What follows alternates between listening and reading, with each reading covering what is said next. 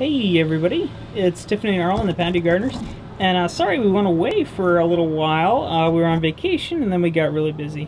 Anyway, we're back now, and boy, we've been harvesting a bunch of tomatoes and loving it, but you can see here there's kind of some weird white fungus that's going on some of these guys. On the leaves and on the stems. Yeah, on both.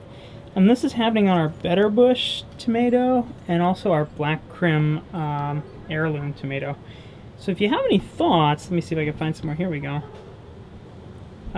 We'd be curious to know if anybody has any theories as to what it could be.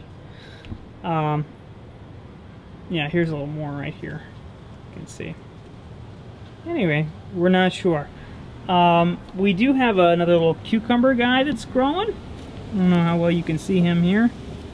He's right here. Boy, he's terribly out of focus, isn't he? Anyway, so we got that going on. What else do we have going on, Tiffany? Strawberries. Yeah, so we're getting some more strawberries in. That's pretty good. And then we have some exciting developments with the okra. So you guys remember I just sort of got this year, not really having any great expectations that it would actually grow any okra. We had the two plants in here and kind of transplanted one to move them a little further away from the other one. We're kind of not too optimistic. Well, we noticed this morning, look what's going on right here.